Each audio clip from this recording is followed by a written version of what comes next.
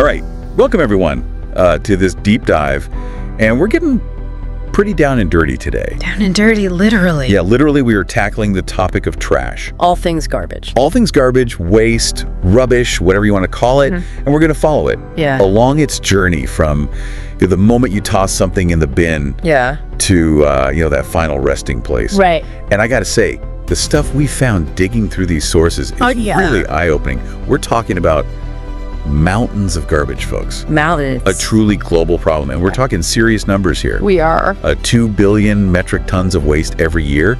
That's what we're dealing with globally. Yeah, that's 0.74 kilograms of waste per person per day. Per person. That's crazy. And we're not just talking about, those harmless banana peels or that stack of junk mail. Right. These sources take us into the heart of it all.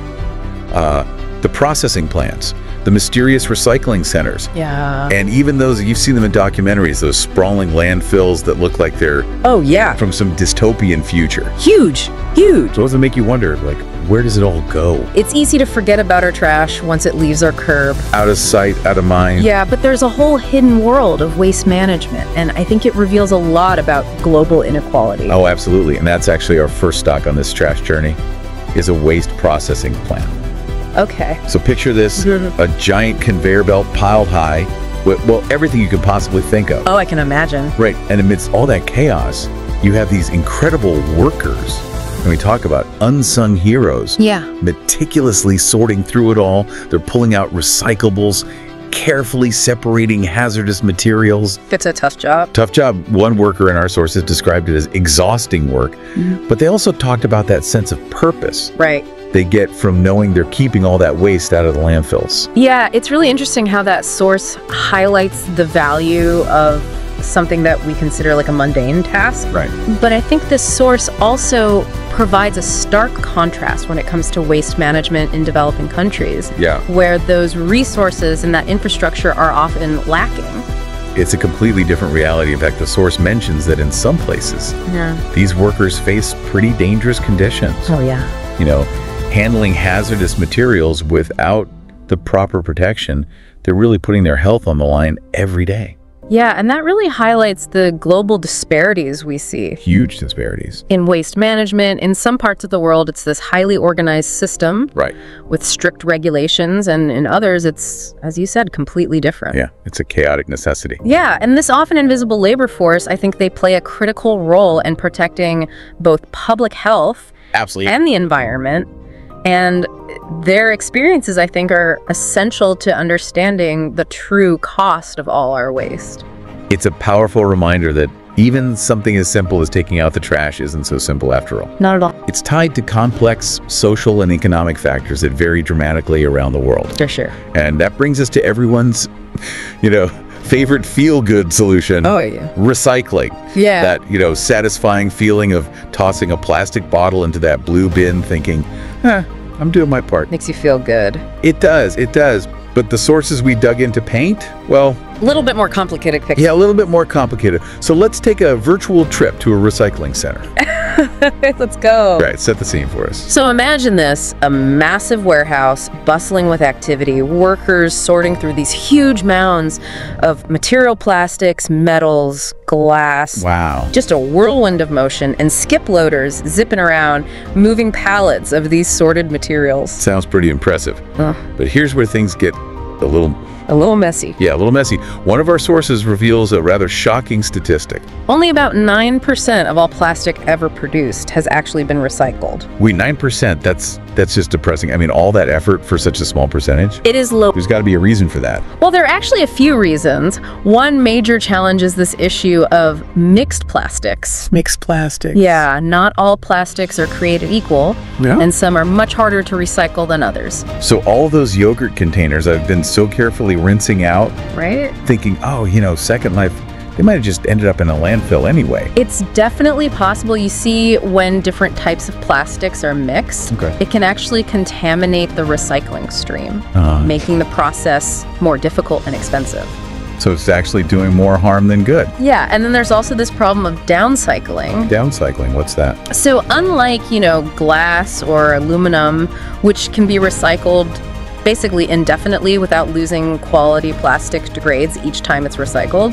So, that plastic bottle might be downcycled into a park bench or a fleece jacket. Okay. But eventually it will reach a point where it can't be recycled anymore. And it ends up in a landfill. So even if I'm super diligent about my recycling, it's not a perfect solution. Yeah, not all. We've also got the issue of infrastructure, right? Yes, many parts of the world just simply lack the facilities to properly process and recycle certain materials. And of course, the economic factor. Of course. Sometimes it's just cheaper to produce new plastic. It is than to recycle existing material. So it's a bit disheartening to realize that recycling, although crucial, it's part of the solution. It's not the silver bullet. Yeah. We need to really look at the life cycle of our products and find ways to reduce our reliance on single-use plastics to begin with. Yeah, absolutely. Which brings us to, shall we say, the elephant in the room? Or maybe that's the mountain of trash in the landfill. The mountain's trash. Yeah, and I gotta say, those images from the sources, the ones with bulldozers compacting these mountains of waste, plastic stretching as far as the eye can see. It's pretty impactful. Yeah, they're pretty sobering. That drone footage in one of the sources really drives home the scale of the problem. Just a visual reminder of the sheer amount of waste that we produce. It's a wake-up call for sure. And those landfills aren't just unsightly, they have serious environmental consequences too. Absolutely. Landfills release harmful gases, including methane, a potent greenhouse gas. Oh yeah, methane is a big one. Yeah, it contributes significantly to climate change. Right. In fact, I think methane is something like 80 times more potent than carbon dioxide. It is. When it comes to trapping heat in the atmosphere. It's a bad one. And then there's also leachate. Leachate? Yeah, it's a toxic liquid that forms as rainwater filters through the waste. Oh. Picking up all sorts of nasty pollutants. Yuck. Yeah, it can contaminate groundwater and the nearby soil. So it's not just a visual blight. It's a real threat. It's a threat to the environment. Yeah, and what's particularly concerning is the situation in a lot of these developing countries. Yeah, one of the sources mentioned unregulated landfills, essentially open dumps. Basically. Posing serious health risks for nearby communities. And they talked about respiratory illnesses being up to 60% higher in some areas because of constant exposure to burning waste and toxic fumes. Yeah, it's a terrible situation. It's a tough reality. The lack of proper waste management not only harms the environment, right, but also it really disproportionately impacts the health and well-being of these vulnerable populations. I don't know about you, but it's easy to get overwhelmed by all this. Sheer scale, the environmental impact, the health risks. It's a lot. It is a complex issue. It is. But I'm glad that at least one of our sources offered some, like I said, glimmer of hope. Okay. By highlighting organizations like Waste Aid, the World Bank, and the UNEP. They're doing some good work. Yeah, they're working to improve these waste management systems. Globally. Yeah. So what are they doing specifically? What's their approach? Well, they're kind of taking this multifaceted approach, providing funding for infrastructure improvements in developing countries, helping to build more modern waste processing and recycling facilities. So it's not just about building more landfills, it's about finding smarter, more sustainable ways. Exactly. And also working on these education and training programs. Oh, that's great. Yeah, to promote better waste management practices, at the community level. So it's really a top-down and bottom-up approach. It is. And it's interesting that they're focusing on both the environmental and the human aspects. Right. They're really recognizing that link between improper waste management and public health, especially in those vulnerable communities. It's really about creating a system that protects both people and the planet. Exactly. It's a holistic view. And I think there are also some promising innovations that are emerging as well. Oh, like what?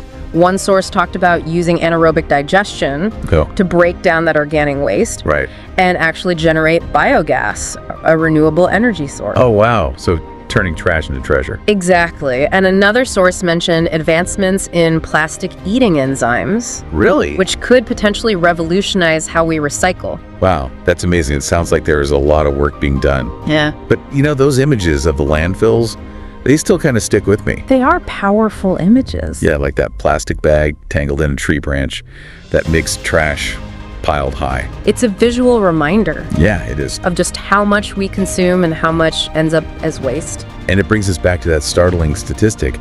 Only 9% of plastic ever produced. It's crazy. Has been recycled. I mean, it really highlights the limits of recycling alone as a solution. It's not enough. It's not enough. We can't just keep producing and consuming at this rate and, expecting recycling to just magically solve the problem. Right. We need I think, a fundamental shift. We need a change. In our thinking, in our habits. We need to move away from this throwaway culture and really embrace a more circular economy. Yes. Where products are designed to be reused, repaired, and recycled. I like that. A circular economy. So it's like it really all boils down to individual responsibility. It does. So for our listeners out there, what can we do? What can we do to make a difference? Well, I think for starters, we can be more conscious consumers. Ask yourself, do I really need this single-use plastic item? Can I choose a product with less packaging? Can I repair something instead of throwing it away? Right. I think those small changes that we make can have a really big impact collectively. Absolutely. Well, this deep dive has been really eye-opening, I'm not going to lie. We started by following the journey of our trash. Yeah. And we ended up confronting this, global crisis. Yeah. But we also learned about all the people that are working tirelessly to find solutions, those organizations pushing for change. Absolutely. The innovations that offer a glimmer of hope. Yeah, the key takeaway for me, I think, is that waste management isn't just somebody else's problem. Right. It's an issue that affects all of us, both locally and globally. For sure. And the choices that we make every day, from, what we buy to how we dispose of things, they really have a ripple effect. Absolutely. So we've seen the hard work of those sorting through our trash, the challenges of recycling, and that stark reality of landfills. Yeah. But it's not just a story about garbage. No. It's about human impact. It's about environmental responsibility, and ultimately, it's about our shared future. And it's a story that's still being written. It is. So I think the question is, what role will you play? What choices will you make to help create that more sustainable future? That's a great question, something for everyone to think about. Absolutely. Well, thanks for joining us on this deep dive into the world of trash. Maybe not the most glamorous topic. An important one. Certainly one that deserves our attention. Until next time,